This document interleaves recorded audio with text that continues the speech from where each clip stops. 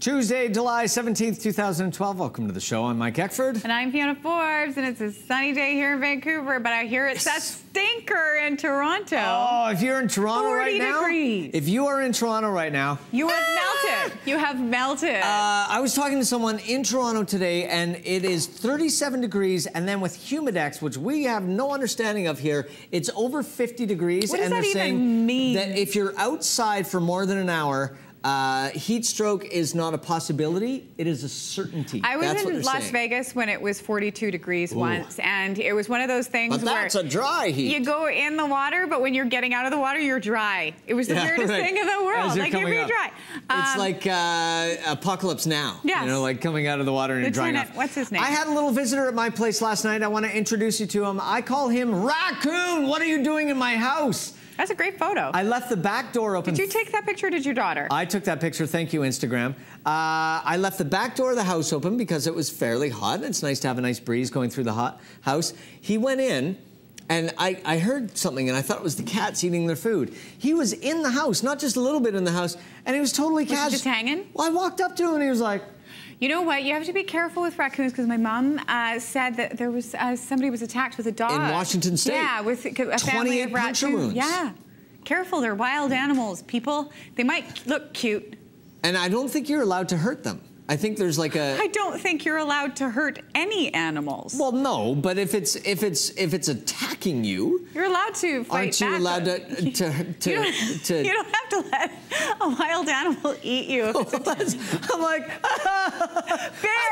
Wait, bear! I can't hurt it! I'm not allowed to hurt the bear! It's a protected species! As it goes. No, you're allowed to defend yourself, the Olympic Games start in 10 days in London. This is going to be incredible. Are they getting better weather yet? No, it's terrible, and they're having all these security issues and transportation. The athletes started arriving. People were getting lost yesterday. They're already getting slammed. Well, they already have those huge traffic problems, and they've created Olympic-only lanes. They don't even have lanes for the regular cars. Media around the world is feasting on London because, of course... They always do this pre-Olympics. But the London press has been so hard on every Olympic Games over the last 5, so... I didn't mean to say that. What did you say? I missed it. I have my earpiece in this ear, so I don't always catch the nuances. Did you say something dirty? Jon Montgomery had a really fast toboggan once. Yes, he sent this out to all Canadian athletes as his little piece of inspiration for all Canadians.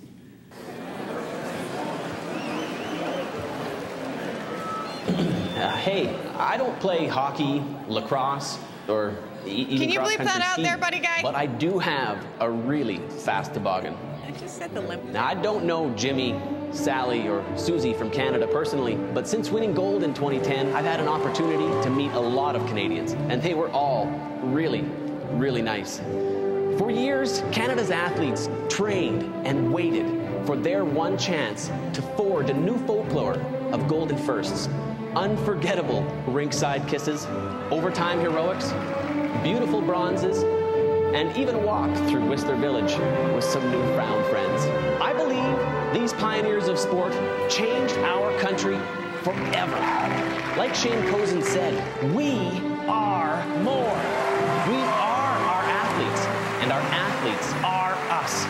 And everything they give brings us all closer to our best.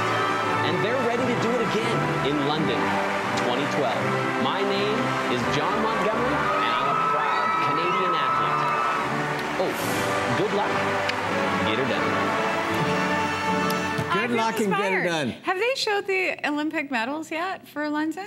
I think they've released them, but I haven't paid any attention. What they look like. I don't care about the Olympic medals, so it doesn't matter. Ah, not what you said. You're a dirty, dirty person. Okay, every now and then on the internet we find a picture that is like our relationship here. Here is today's.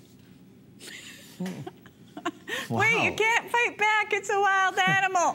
Let the raccoon attack you, Michael. You're cheating me. I can't do anything. Let's check in with Elise at Rock 101. Hey guys, it's that time again. It's the time for another stick-up location.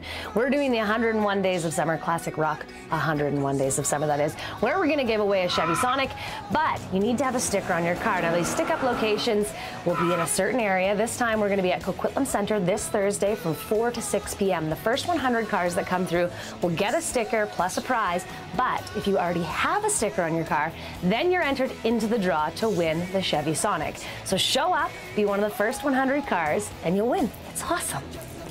Thanks, Elise. I think I'm going to get out there on Thursday as well, so go and, well, come. I shouldn't say go. I said come and join us.